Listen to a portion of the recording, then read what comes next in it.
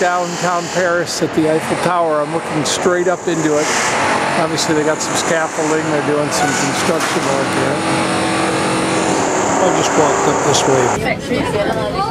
Obviously riding up. Right, so we're looking down at the Seine. Right down there is a general area where we caught the boat a little more to the left. I'm just following the Seine down here. That's the Museum d'Orsay down there, and eventually down there is the Louvre, where we're going this afternoon. See all of Paris here. This goes across to a very nice looking...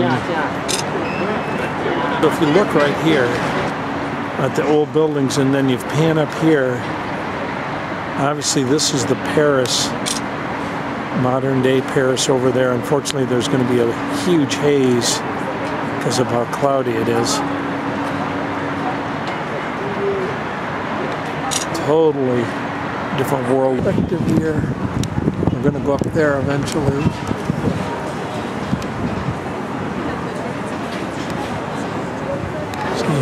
This was the Eiffel Tower was considered the entrance to the exposition, which took place on all these grounds right in here of 1898 or 1889, excuse me, 1889 was this thing, which was 100 years after the French Revolution.